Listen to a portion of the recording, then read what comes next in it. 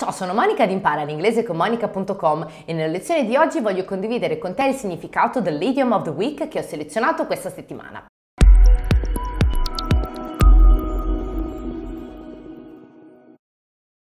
The idiom of today is to have a cow, to have kittens.